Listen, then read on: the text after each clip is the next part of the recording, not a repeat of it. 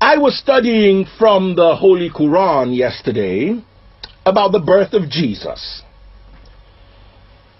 And I don't know who has studied the Holy Qur'an.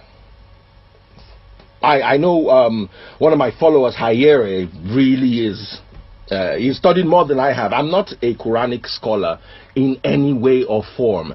I just try to read sometimes so I can be enlightened. I'm a born-again Christian preacher, but I acknowledge the Quran. There's a lot of wisdom in that book and a lot of inspiration. Don't listen to what they are telling you.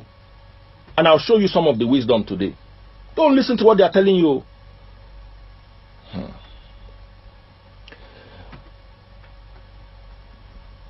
According to the Quran, Quran 19:17, it says, Mary screened herself from them.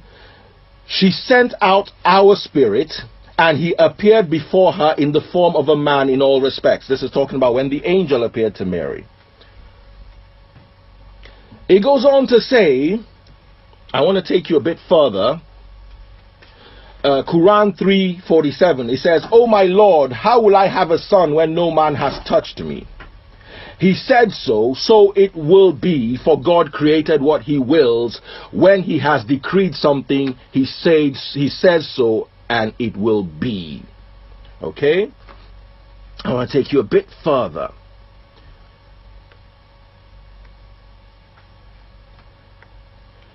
If you read Quran 19:24, it says, "Grieve not, your Lord has provided you a stream of clear water under you.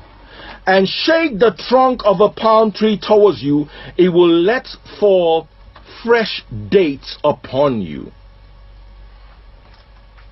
Now, this is the story of Mary from the Quran.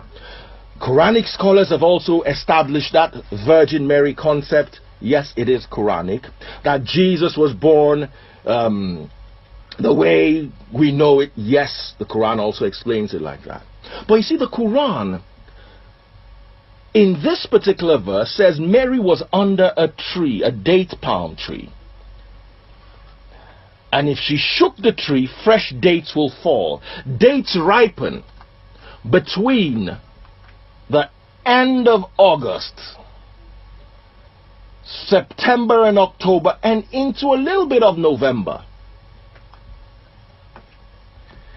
This is more accurate a description of the time Jesus was born than what we are taught with the 25th of December.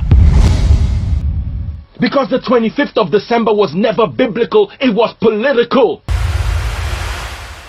And we made the mistake of not holding our leaders politically accountable then. We are beginning idolatry now.